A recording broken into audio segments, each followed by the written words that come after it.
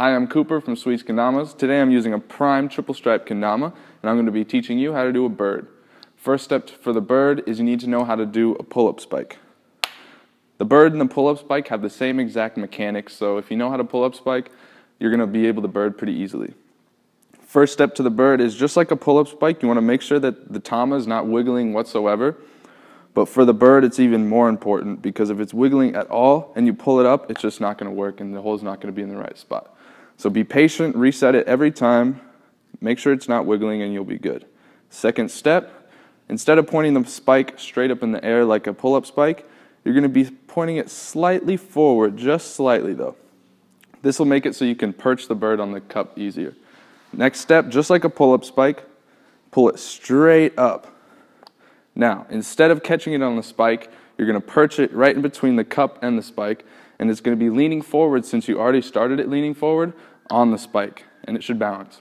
To help you out with balancing the bird out, if you watch when you pull it up, there's a point where the tama isn't either going up or down. It's right in the middle. That's exactly when you want to catch the bird, because if you catch it too late and it plops down, it's going to be a lot harder to land, and if you catch it too early while it's going up, it's going to be hard to land too. So get it right at the top. So since you have it in Ken grip right now, your thumb should be right underneath the big cup. A good way to think about it is you can imagine that your thumb is the big cup, and you kind of put your thumb right under the hole, and it should go in the right spot every time.